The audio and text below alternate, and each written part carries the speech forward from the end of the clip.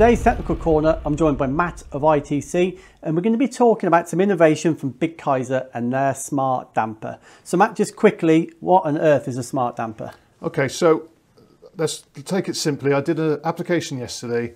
It was a 12mm boring bar, nearly 5 times D, and the biggest problem I had was chatter. Just on that cusp of 5 times D or longer, you're going to have problems with chatter. So this isn't a superstar or pushed as a superstar for KAISER. Usually it's the boring heads with the big plus spindle tooling. But this is a really important addition to the BIG KAISER range that we can offer. So if you've got a deep hole, a deep bore you need to get down and chatter is an issue, the smart damper comes in and it's like an anti-vibration system that takes the chatter out of the equation. Sure, because it's the biggest tool life killer as well, isn't it? You mentioned chatter, harmonics, vibration, it's your biggest tool life killer. Yesterday it was so much fun. It was a good day and I enjoyed it, but we were trying to use a finishing insert, which is usually a hard insert, so it was a WS10 grade. As soon as it chatters, it takes the edge of the insert off. So then you go to a more medium geometry with a tougher grade. It's fine if it's not when it is chattering, but if it starts to cut properly, it then wears quicker. Tool life. So you're just chasing yourself all the time. So if you can take the chatter out of it, it just solves a big problem straight away. And it's obviously the bar, it's modular. So what applications can it be? You mentioned internal groove in there, but what else can it be used for? So we've got setups for roughing and milling. So we've got the BIG KAISER heads would fit onto the bars. And if you go in deep holes, you can make as much setup, you can make it as long as short as you need to, but it will take out that chatter. So when would you recommend using this system? Obviously, you're going to say all the time, but it is like you say that 4 or 5 times D, or certainly on boring, isn't it? It depends on the material and some other variables. It will depend when you need it. I was always taught probably the same as you, that if it gets over 5 times D, you're probably in the realms then of needing some kind of support to the boring bar. So it would be a carbide bore, we had dense cement and anti-vibration.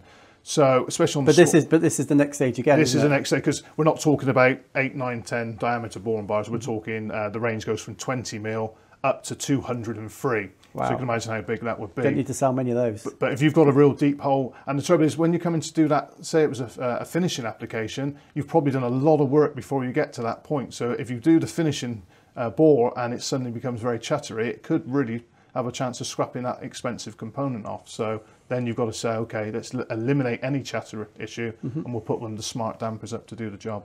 Without telling us all your trade secrets, how does that work? What's inside the holder to dampen the harmonics, reduce that vibration? I think because of the materials and how they make it, I'm sort of erring away from giving you all the trade secrets, but I think because of the setup of the bar itself and the materials it's used, it just takes the chatter away. So.